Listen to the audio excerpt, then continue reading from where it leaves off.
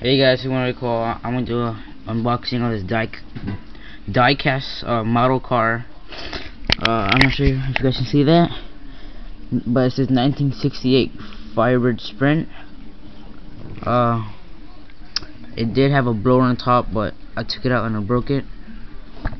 But I'm gonna do a re-unboxing of this.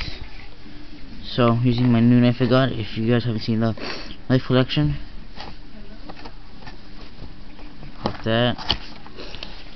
And there's a broken blower. I'm probably gonna glue that back on.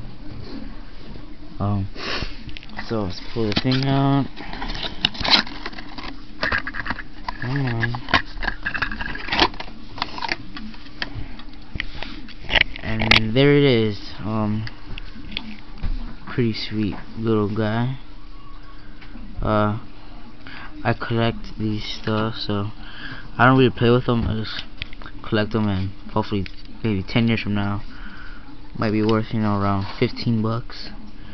As you guys can see, the front tires are very skinny, and the back are flat. The wider. So that's how you know that this car has enough horsepower to do a wheelie. So there it is.